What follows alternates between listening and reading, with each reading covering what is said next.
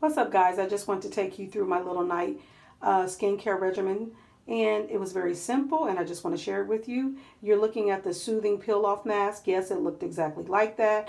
It had all the sparkly things in it. It left my face feeling so fresh and so clean with a little bling. You're looking at my brush, and that's what I use to apply my face mask. Anytime I do a face mask, I will use a brush just because I don't want to get my hands dirty because it's already a situation anyway. So I always use a brush. Sometimes I'll use a paintbrush specifically for my face, or I will use one of these brushes and voila.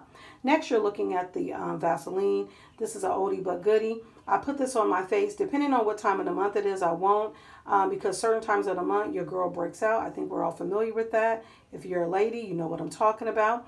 And the next thing you're looking at is my Hydrogel Lip Patch, Hello Kitty. I got that from TJ Maxx.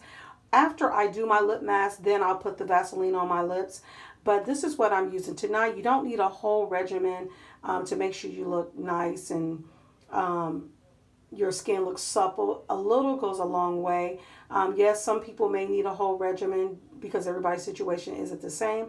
But trust me, a little goes a long way. I'm 47 years old, and I'm proud to say that I'm proud of my skin.